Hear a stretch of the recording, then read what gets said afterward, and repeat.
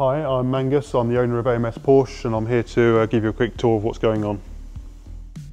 Okay, so this is outside in the yard, which is currently overflowing somewhat. Got a 987 Boxster here which is about to be collected, had a throttle body issue. We've got a 981 Boxster which is one of the sales cars for Invictus, which has just had its routine prep work done, needs a bit of a clean before it can go to the showroom, but it's off to the guys back at Invictus.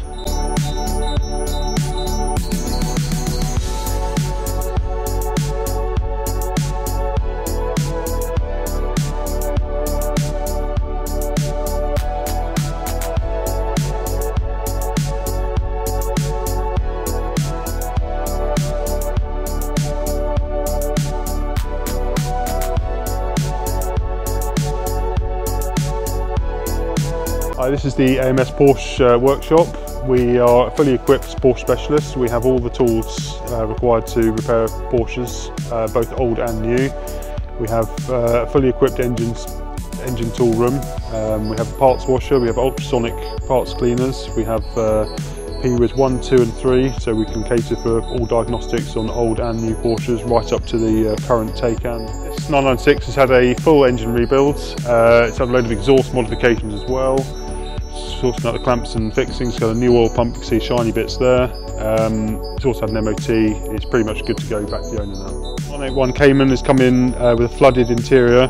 We've removed the carpets, it's all stripped out at the moment. The carpet is currently hanging and drying, it's literally sodden wet. You can probably see a bit of water sort of residual in there which we need to fish out.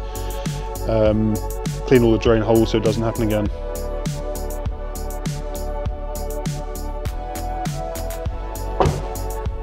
Dropped off by Invictus Motors. We haven't had a chance to look at it yet, but we will be doing a full appraisal on it, full PDI check, bore scope, over rev reports, and we'll be dealing with any issues that need to be addressed. So this 996 turbo on the ramp has been recovered in. It's got water in the oil.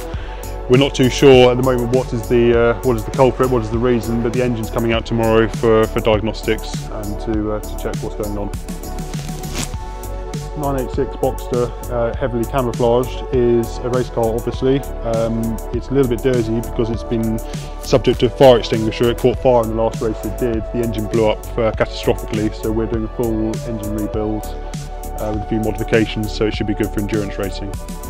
It's here for a cabriolet roof that doesn't work, so we're working on the electrics on that to get it going again. We've got a 964 at the front here, which is a long-term project, having an engine rebuild. Recommissioning has been off the road for a long time, so it's a little bit sorry for itself. Under the covers, we've got two race cars which just haven't moved for the winter break. So that's the Class 2 Boxster that we race in Porsche Club. It just needs to be fully recommissioned for the new season. 964, we did a full engine rebuild on it at the end of last year. It's come back in just for the first sort of 1,000-mile oil check.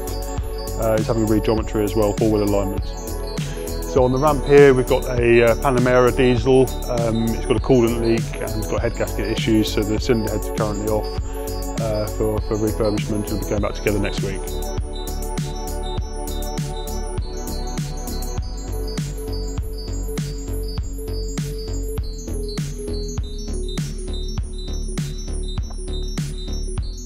So this is our ultrasonic tank. This is what we use to fully clean all of the engine components and all of the rebuilds we do. All the components go down into a fluid solution and it's ultrasonically cleaned. They come out pretty much like new. So this is just a general degreaser. This particular engine is a bad example because it's actually been on fire, so there's molten plastic. But what we do is then, once they've been degreased in the red tank, they come into this safety clean hot wash tank where all the parts are cleaned at 75 degrees for about 10 minutes and they come out completely decontaminated. So this 996 is a 3.4, it's a 5-chain engine, one of the early ones.